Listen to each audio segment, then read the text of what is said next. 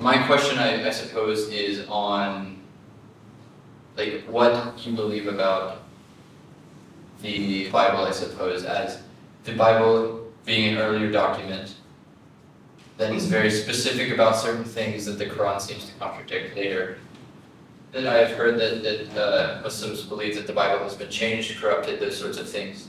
Where is your justification for making that claim? Let me explain in a nutshell. Of course, this is where the intellectual discussions coming into, right? With due respect and everything. Now, yes, the Quran come in and says that in Surah Baqarah chapter 2, verse 78, 79, that the Bible has been changed. Okay, that's what we believe as well, as our core belief. Now, what is our proof as well? When we look into, I would say, a lot of the Christian scholars as well have admitted that there's a different versions of the Bible itself. Okay, there's a different versions of the Bible itself.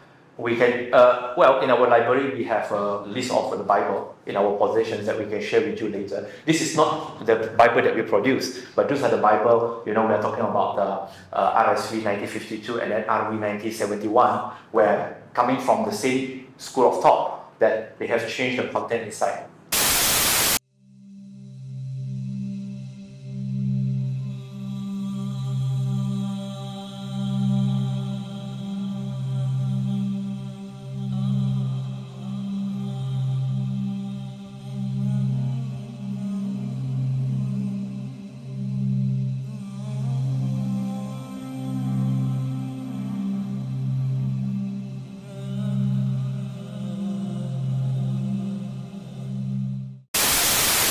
But I'm a reductionist. I would like to jump into the conclusion faster.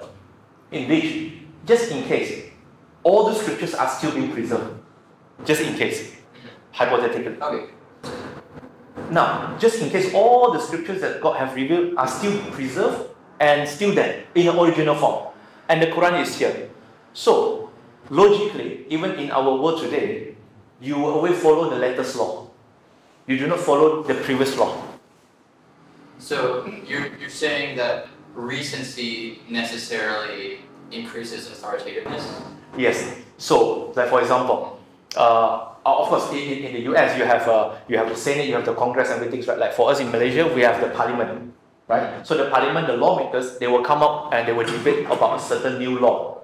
Now, this new law that has been agreed upon, okay, by the lawmakers, will supersede the previous law, meaning the previous law will no longer be enforced.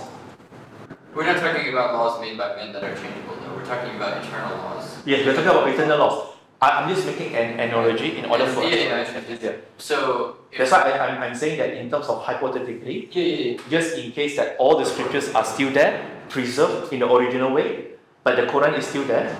So therefore, the latest law, the final law, meaning the Quran, will supersede the previous law. And when Jesus coming back as well, okay, before the Armageddon and everything, okay, they will establish a prayer, and the prayer, he will get the Mahdi to lead the prayer, because that is to signify that he's following the latest law, the law of Prophet Muhammad, peace be upon him, the last law that God have revealed for mankind.